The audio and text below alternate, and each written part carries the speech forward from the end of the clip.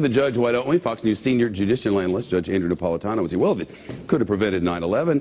You know, I suppose under this logic, they could just give us all minders and then nothing bad would ever happen. Under this logic, they can cut as many holes in the Constitution as they want and argue that if we had been able to do that 12, 13 years ago, it would have prevented 9/11.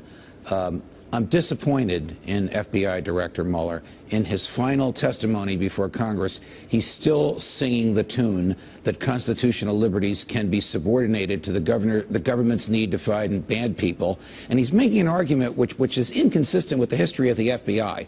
The FBI, more than any other law enforcement entity in the history of the United States, has shown deference and respect to the Constitution. He's basically saying they can't. They need to cut the holes in order to get the bad guys, and they don't. It's absolutely unnecessary, as Congressman Dingell argued, for the FBI to get the phone numbers of everybody that works for Verizon in order to find out who's calling from San Diego to Yemen. They could have gotten the incoming call in Yemen, and from that they would have known who was making the call, and then they could have gotten a warrant on that house in San Diego.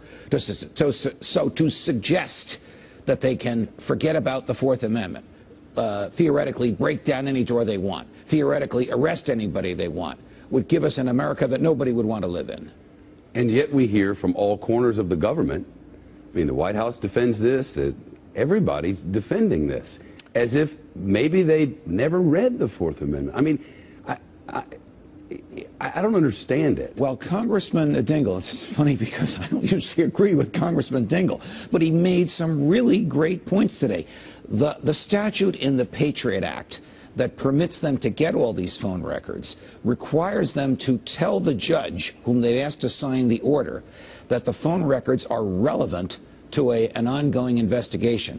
How could they claim that 113 million phone records are relevant to an investigation unless they claim that all 113 million people are involved in some kind of a conspiracy, which is obviously not the case? So they skirted even the law that let them get these phone records by omitting the key point of, is this information relevant, or is this a dragnet? Is this a fishing expedition? Which it obviously was, and which the Fourth Amendment was specifically written to prevent the government from engaging in. And yet they've done it, and nobody, if history tells us anything, nobody's going to be punished, and they're going to keep on doing it. If they've made it clear, they're going to keep on doing it, and the people just sit around with their hands under their legs and say, oh, well, there are a lot of scandals now. This isn't just another scandal.